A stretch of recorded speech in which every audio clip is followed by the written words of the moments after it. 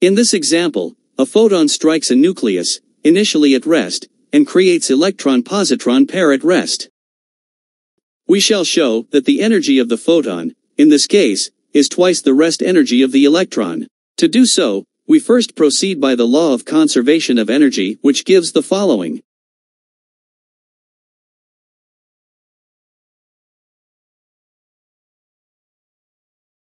Using the assumption in the given, that the rest energy of the nucleus is much higher than the energy of the photon, then the nucleus will not attain relativistic speeds, and we can make the classical approximation of the kinetic energy to get the following result.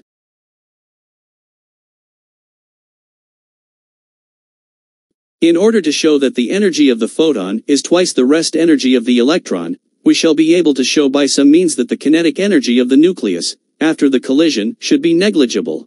To do so, we proceed by the law of conservation of momentum as follows.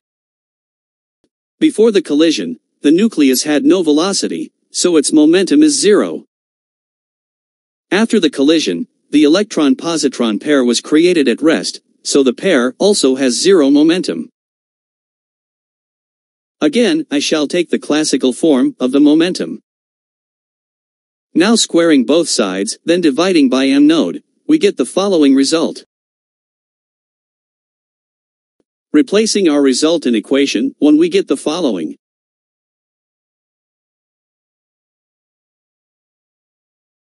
Now using the assumption in the given, we can safely drop out the fraction of kinetic energy.